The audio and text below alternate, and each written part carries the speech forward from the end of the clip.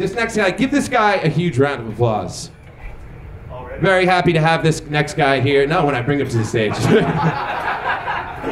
happy to have this guy here. He does our show often at shows all over Brooklyn. He's very hilarious. You may have seen him on television. Ladies and gentlemen, please give it up for Nick Turner.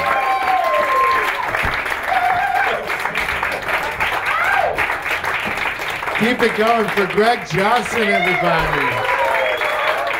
Oh my God. Nothing but the best for that guy.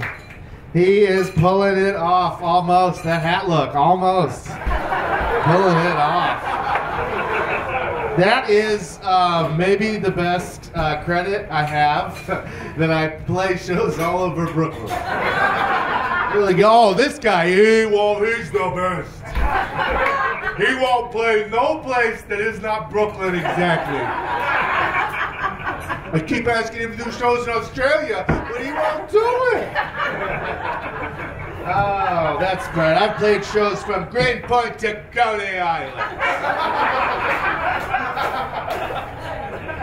Luckily, there was some TV in there. I was talking to my roommate, and then my roommate was like, "Hey, bro." He's gross. But he's like, "Hey, bro, you know that woman I've been banging for the past week?" Yeah, a week. Oh, pretty good. But that's a quote from him. That's not me. And I said to him, "Yeah, I know that girl you've been putting it to. We're the same. I am registered." But he went on to be like, he was like, "Hey, you know that girl I've been punching downstairs?" And then I was like, "Yeah, I know that girl you've been punching a hole in." And then that went on for over an hour and a half. Until he had to go to work. So I never did find out what he wanted.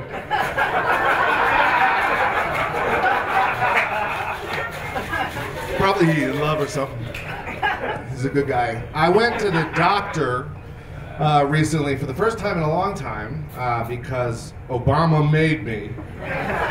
I was fine with just letting that thing grow. And then Obama made it illegal to be gross. So I went to the doctor and I got a physical, and then they took my blood test, and then I left, and then they made me come back in for the blood test results, which means I'm dying. I thought, but he sat me down and he explained to me this. He said, "I looked at your blood test results, and it has come to my attention that you are generally healthy, but you are overweight." And I went, "What?"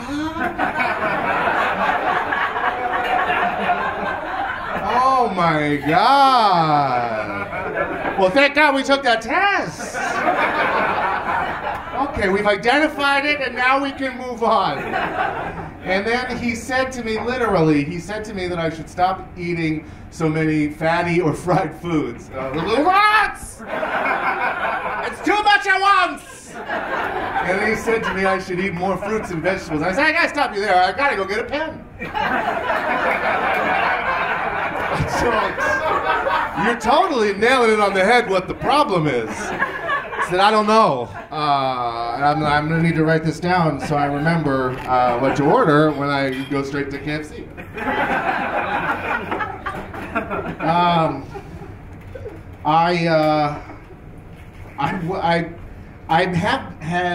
I have been without health insurance for a very long time.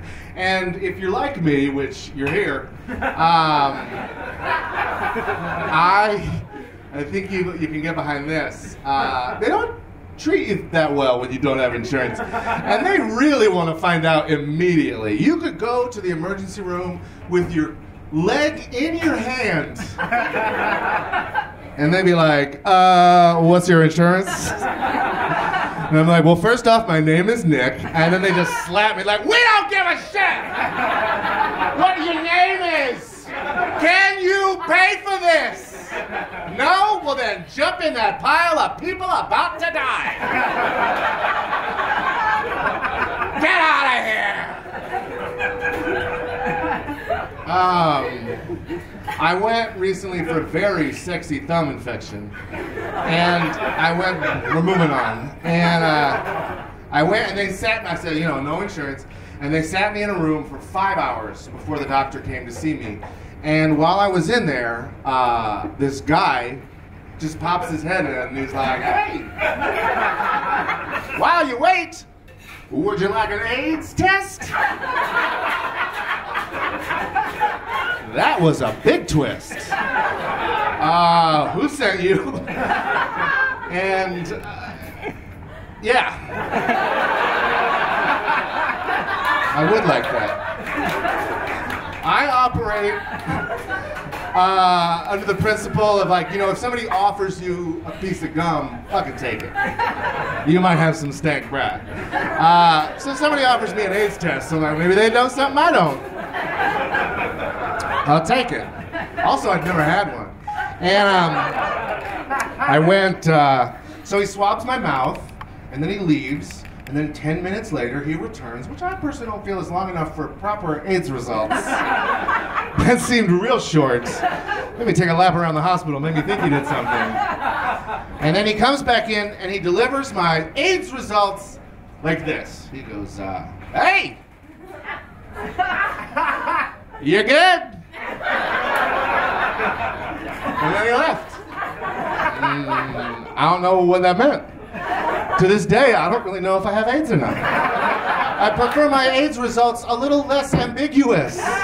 Maybe say my name. Maybe say the words, you don't have AIDS. These all are preferable. Also, I don't know if that guy worked there. He didn't have any scrubs on or anything. He was just a guy in a t-shirt walking around the hospital swabbing mouths. He could have just given me AIDS for all I know. He's like, you're good? You got AIDS? Oh, you didn't want AIDS? Okay, yeah. You should have said something earlier, because you have AIDS now. Thanks to me, Johnny Appleades.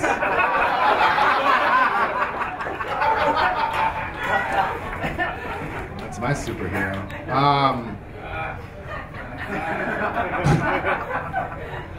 You know that ad on the subway? I don't want to assume too much about you, but you look like subway people. There's an ad on the subway, that like safety ad that says like 141 people got hit by trains last year, but only 55 of them survived. You've seen it. I don't need to ask. That is haunting. But my question is, 55 survive? Only 55 survived getting hit by a fucking train? Where are these people? That seems real high. I think about getting hit by a train, and I think it's probably not 55 that were like, woof. I'll have to take care of my kids for the rest of my life. Real high. Where not one of them has been on a talk show? I don't buy it. There's not one ad on television that's like, what do these 55 men have in common? They all fought a fucking train and lived. And they all wear Wrangler jeans, by Wrangler jeans. I'm not fucking buying it. If any one of you knows one of these people, feel free to let me know. They're hiding. I went to Korea recently, and then even more recently, I came back. Which is how you know which Korea I went to.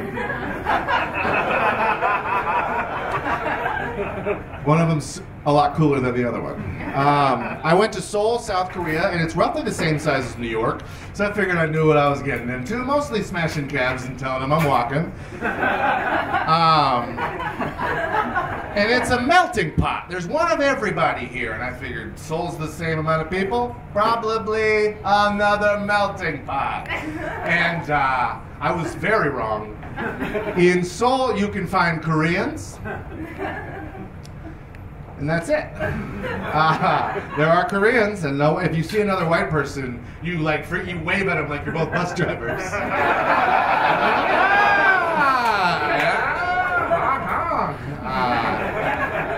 And then the other guy's always like, what are you doing here? I'm the white guy in this neighborhood.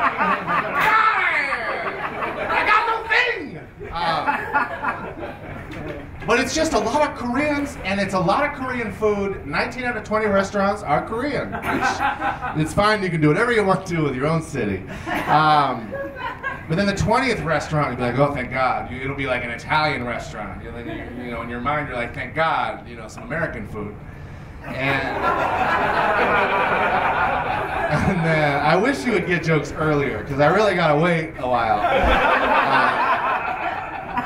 There you go.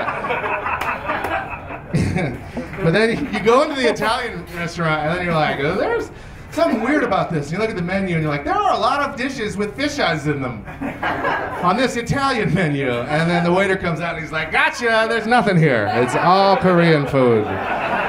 We lied. We were not doing well. Got a lot of fish eyes back there. You'd be surprised how gross we find them. Then I got back to New York at 4 o'clock in the morning when I came back from my flight. And at 4 o'clock in the morning, even at 4 o'clock in the morning, they're still doing that whole customs bullshit, where you have to prove you didn't lose your passport on the plane. You know I had it. You know I had it earlier. And then they ask you question after question after question until you just finally admit to murdering that guy. I don't care. Too many questions. I want to see my family. So, like and then they are relevant, and they get less relevant, or they get less relevant. Like, you know, like, what were you doing there? How long were you there? And then he asked me, what do you do for a living? And I said, I'm a comedian. And then he said, oh, comedian, huh? Well, I guess I don't need to ask you my next question, which is, do you have $10,000 in cash on you? And I didn't like it then, and I don't like it now. So I said, I'm sorry that I'm not making that sweet checking passports at 4 a.m. money that you're rolling in.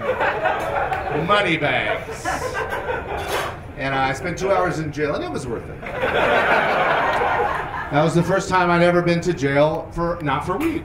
So it was a different side of the coin. Still sucked. Anyway, but I'm just never excited when, like, I'm hanging out with a friend and then their significant other shows up. It's never better. I'm never having a good time with my friend, and then, oh, great, cool, the more the merrier. You found out? Okay, cool. And then you turn to your friend and you're like, I was wondering what it would be like if all of your opinions changed suddenly. Just like this. Oh, I love this new dynamic. You ever hang out with a couple and it's just the two of them and you, and then they start fighting right in front of you, like you're not there, but you are there, and you're in a car. And there's nothing you can do except open the door and roll out. But that's the old me. The new me, I don't take that shit. If I'm hanging out with a couple now, and they start fighting in front of me, I just pick a side and jump in. It's like, now's the best time to do this! You don't fucking listen, Karen! Always said it. High five. Yeah! Same team. We should have waited. It is 2 against 1. The best part about that strategy is that they never invite you over again. It's great. I'm using the same kind of logic to combat one of America's greatest scourges. Of course, I'm talking about catcalling. It's bad. I don't want to fucking hear it. Men, you pigs, you don't get a vote. If you don't know what catcalling culture is, that's weird, and it's this. Every time a woman leaves her house, men yell at her until she gets back to her house. That's life, and it's no life. And so I'm the only one out there fucking doing something about it. And this is real, this is true life, this is something yeah, you take that, camera number 2. This is what I do. Every time I'm in the streets which is frequently, and I see a man, shut up. I see a man in the street, catcalling a woman, I immediately start catcalling that man. He'll be in the streets a lot like my roommate. He'll be like, if you see someone in the streets who's moving their shoulders to that degree, you gotta watch that guy. He's up to no good. Oh yeah, why do you need so much attention? Gotta get low. Hey, baby. Hey, mama.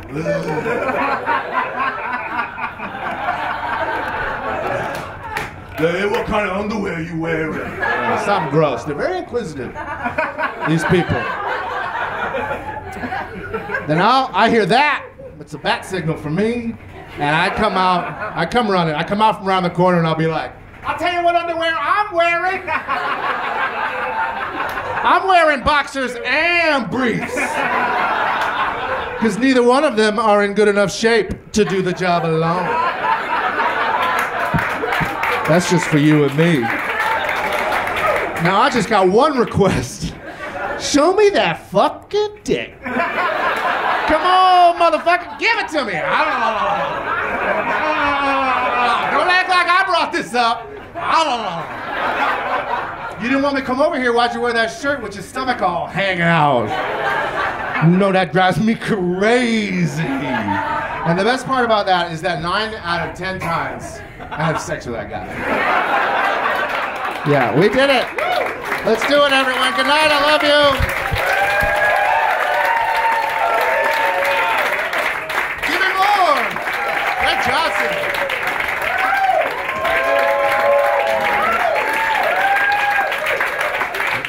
Nick Turner, everybody. Give him a big round of applause. Thank you very much for coming. Good night. I love you. I mean it. Hank.